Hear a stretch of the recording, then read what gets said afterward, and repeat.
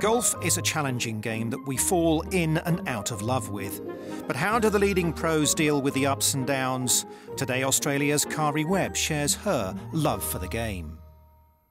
I love golf because of what the game asks of me. There's no one else to blame but myself.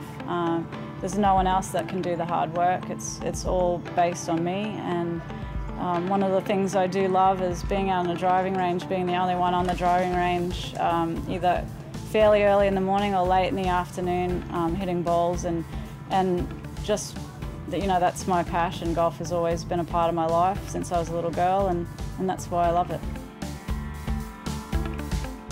There's sometimes something so peaceful and serene when you are the only person at the golf course. It's like this beautiful green place is all yours for, you know, maybe it's only for 5 minutes before someone else shows up, but no one else is around, and you're just in your own little world, and sometimes that's really peaceful.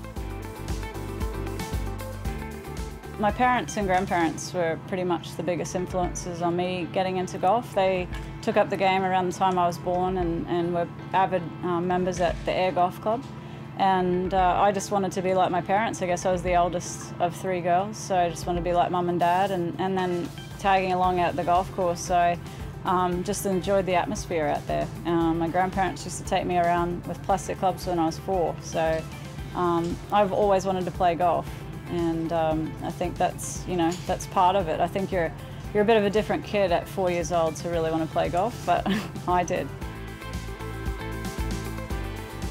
I do think about that kid that was winning 6 and 7 times a year and being the best player in the world, and sometimes that doesn't feel like that was me. And I don't sometimes understand how I actually achieved that, coming from where I grew up to achieving the things that I did. But yeah, I definitely appreciate it. I appreciate everything that golf has given me, and I think that's why I want to give back.